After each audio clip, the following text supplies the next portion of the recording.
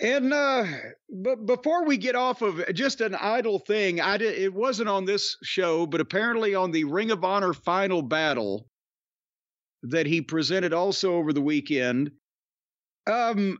Vikingo.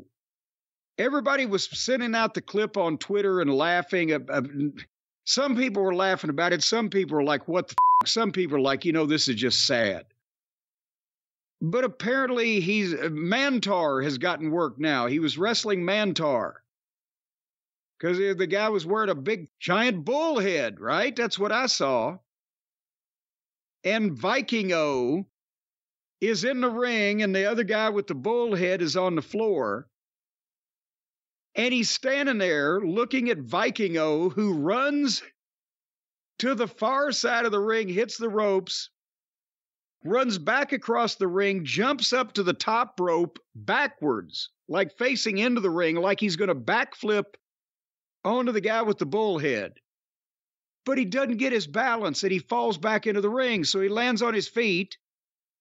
He runs and hits the fucking far ropes again, runs back to the ropes in front of Bullhead, jumps up on the ropes backwards so he can backflip off, and loses his balance again and jumps back down into the ring. So then he turns around, grabs the top rope, vaults up to the top backwards, and backflips off that way. And the fucking guy wearing the bull head is still standing there waiting to catch him. And I don't know if this requires a lot of discussion or we should go into detail on this. Otherwise, then what the fuck? But I guarantee you that nobody, when he went back to the back, even said anything, much less cussed him out or fired him, which is what I would have done both.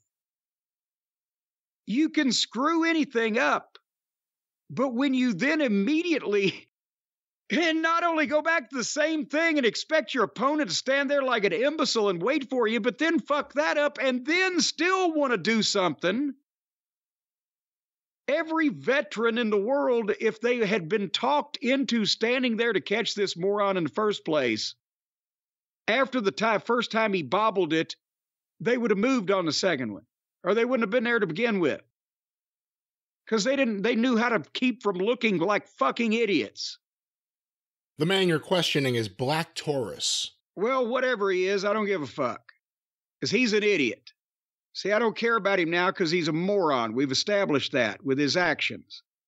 And this other guy, as I said, they should have cussed him out and told him, you don't ever do that, you fucking moron. What were you fucking thinking? I would have fired him. Well, actually, I wouldn't have fired him because I'd never hired him because he's fucking useless. And with that fucking stone face and that blank expression and that droop-lipped goddamn that he fucking has in every goddamn match and every goddamn situation, the ridiculous outfit and this ludicrous choreographed gymnastics routine that he does in place of wrestling. But to do that, no, he should have been yelled at, reprimanded, and like I said, if not just fired for just what the fuck. We can get anybody here that would be less stupid than you.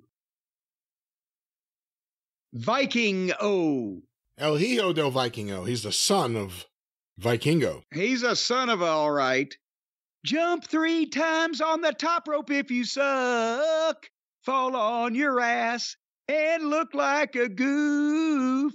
Oh, Vikingo. Oh, no.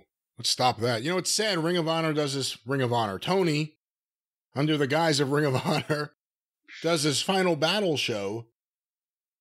The only 3 things I heard about it were the Vikingo spot, the spot about Dax Harwood apparently leaving the ring during the match to go to some woman in the front row who was on her phone to get her to watch the match. Oh, I thought you were going to say he asked to make a call. No, he stopped her. Like, he got her off the phone to watch the match. Well, good for him. And then Tony apparently announces a new Ring of Honor women's TV title, which is funny because there's no Ring of Honor TV. So now they have a TV title, a new one for women, with no TV show. And not nearly enough belts and titles and championships and awards and leg lamps being given out.